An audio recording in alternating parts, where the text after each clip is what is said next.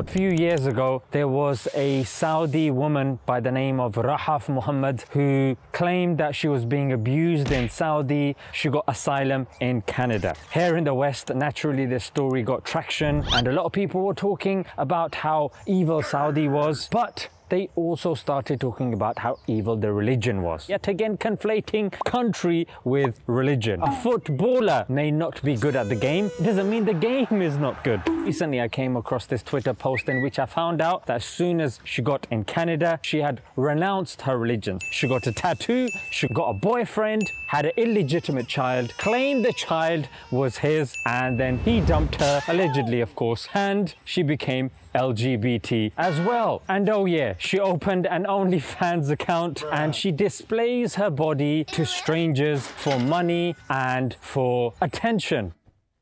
Get the f*** out of here.